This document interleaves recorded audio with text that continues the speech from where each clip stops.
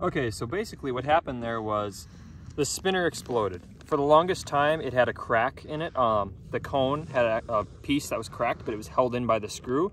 And that little piece that flew off, that was the spinner exploding. The prop then came loose and the nuts were basically on there, but they weren't tight. They were like,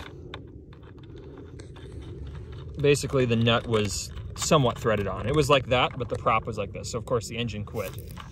That appears to be the only damage, was the spinner broke. The prop looks like it hit the spinner on the way out and got a nice big gash out of it there. The engine's fine, nothing's wrong with it. I can still feel the compression and everything. I can hear the valves moving, so no damage to the engine. Engine's all right. Prop, probably not reusable. It was a junky prop anyways. So I will be getting a new prop, new spinner, and then this thing will be back in the air. But I am really glad I was in a pretty high up spot when that happened, and I was able to bring it down for a relatively nice landing. It was a little hard there, a little bounce, but this thing can take some bounce. It's got some nice thick rubbery wheels that are really soft, so no damage to the plane. Get a new prop, new spinner, she'll be back in the air.